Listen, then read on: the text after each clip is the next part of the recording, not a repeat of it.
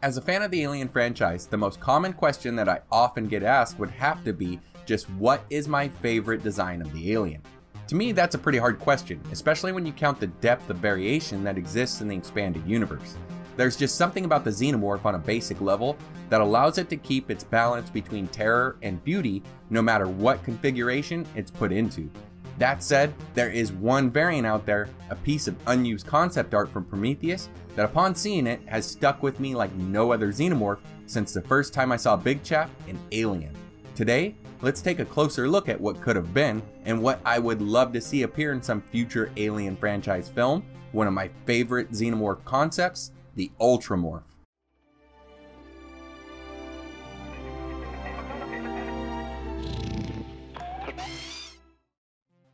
In the early drafts for Prometheus, back when the working title was still Alien Engineers, writer John Spates had the film playing out as a direct prequel to Alien.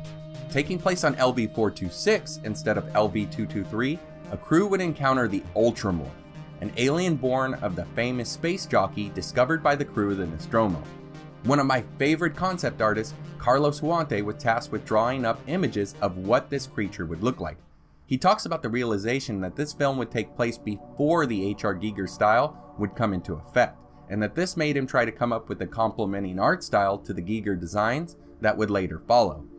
He says that both he and Ridley Scott agreed that everything should have a white and embryonic look to it. As a direct reference, Carlos went to the origin of the alien, H.R. Giger's Necronom 4. Not only are the images very similar, but it made me realize for the first time that both the Ultramorph and the Necronom 4 biomechanoid are not covered in the traditional alien exoskeleton-like armor. Instead, they're covered by a pale semi-translucent skin. Later in the writing process, in order to get more in line with that big chap from Alien, the decision was made to give the creature a more traditional xenomorph-like armor, ditching the pale skin idea for use with human-bred aliens, not jockey or engineer-bred ones. Initially, Carlos came up with the idea that what if the engineered technology is all of that ribbing and bony architecture that's all over the ship and the alien itself? He says that the aliens that are born out of humans should be clean and skin covered because they're not yet saturated with the genetic material of the source, i.e. the engineers, just yet. So they are more human looking. The Ultramorphs should be the first we see of the bony exoskeleton on a creature. An interesting idea even if it didn't get used. It could even explain how the pressure suits that the engineers wore in Prometheus are created.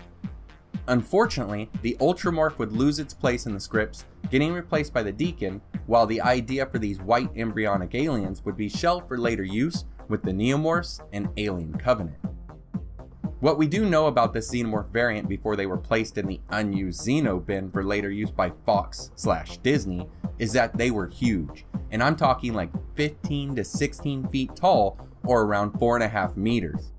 This made perfect sense as they were born of the engineers, and at this point in the scripts, their look wasn't finalized, yet most of the designs had them as much taller than the engineers we got in Prometheus, lining up more with the size of the original Space Jockey in 1979's Alien. It was also mentioned that the Ultramorph would grow into its adult form extremely quickly, another trait that would be used later on by the Protomorphs and Neomorphs. The concepts show an alien with features lining up very close to the Necronom 4 alien, with sleeker, more elongated heads and bodies, along with one sporting the same eyes of the original inspiration. I have to say, I always liked the lack of eyes on the Xenos throughout the films, and especially liked it when you could faintly see that skull underneath the dome.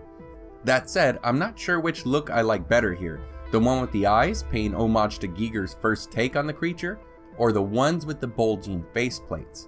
Each one is horrifying, yet graceful in its own way, and something I definitely love to see on film. Fans of the franchise have long pondered just what an alien born of a space jockey would look like, and looking to the expanded universe, the idea has already been done with the Dark Horse comic Aliens Apocalypse, The Destroying Angels. Here, the space jockey bred Xeno, dubbed the Destroyer, had a design more like that of the original Big Chap, coming in a bit shorter than the Ultramorph at around 12 feet or 3.5 meters. Another incarnation would pop up in the Nintendo DS game Aliens Infestation, with this one having more of a jockey-like head than the others. I've said it before and I'll say it again. Ideas that happen from within the Alien franchise that go unused have a habit of showing back up in later films. I really hope that this happens with the Ultramorph. To me, it's a beautiful design. And the very idea of just what kind of alien came out of the Space Jockey in that derelict craft on LV-426 has intrigued me for over 30 years. What are your thoughts and questions on the Ultramorph? Is this not one of the most badass alien concept designs from the franchise? Do you want to see this used in a later film? I'd love to hear your response down in the comments.